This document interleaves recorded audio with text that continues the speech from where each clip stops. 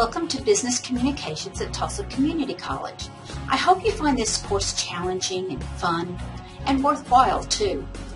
I wanted to take a minute to explain the course structure and grading because you will probably find it a little different than what you are used to. I've tried to simulate a real-world business environment where you are an employee and I am your supervisor. As an employee, you are hired to perform certain tasks.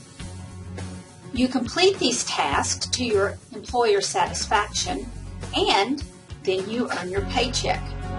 So as my employee in the F18 Communication Solutions business, I have specific tasks that I expect you to do to earn your pay.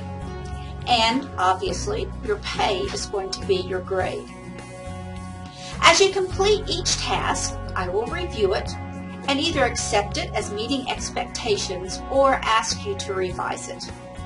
Now, any of us who have had a job know that there are some employees in a workplace who volunteer to do extra things, or they just kind of take care of tasks before anybody asks them to do it. These are the employees that get noticed and are usually given promotions, bonuses, or raises. So, at F18 Communication Solutions, you have an opportunity for bonuses or promotions by completing additional tasks. There are actually 5 additional tasks available. If you complete one task, your bonus will be the letter grade B.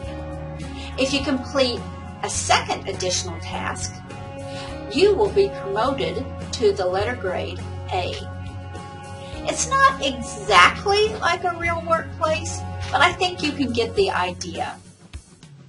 You know, in workplaces, there are sometimes employees who don't live up to expectations of management.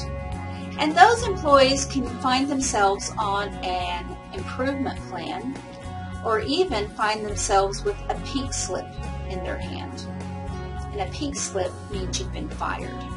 You know, at F18 Communication Solutions, there may be an employee or two who doesn't live up to expectations. And those employees will be receiving D's or F's. In any case, I am excited that you are here. I am excited about seeing the work that you're going to create.